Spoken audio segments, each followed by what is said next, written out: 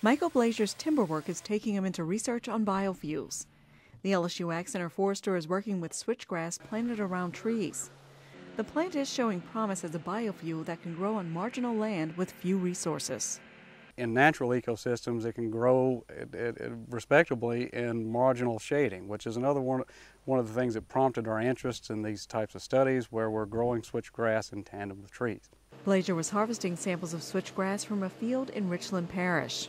The grass produces long roots that are good at tying up carbon in the soil. This means burning switchgrass can have an environmental advantage over other fuels. Carbon emissions in one place can be offset by the fact that you're growing that crop elsewhere. Blazier is working with scientists from the University of Arkansas and the University of Arkansas Monticello. Hal Lichty, a forest ecologist and hydrologist, says growing switchgrass helps retain nutrients in the soil, keeping them from leaching into the water.